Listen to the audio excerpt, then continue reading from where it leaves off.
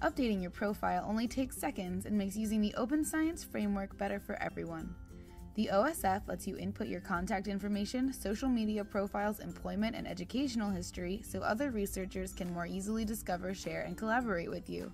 You can add profile information by clicking your personal icon in the blue bar at the top of the page. This will take you to your user profile. When someone looks you up on the OSF, this is what they see.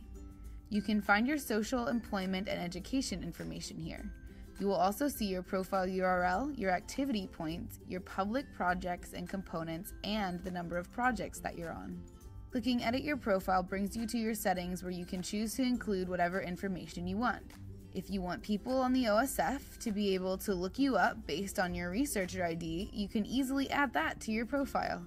Likewise, if you want people to be able to find you based on the school you went to or your field of study, you can add that as well. When you're through, click Submit to save your changes.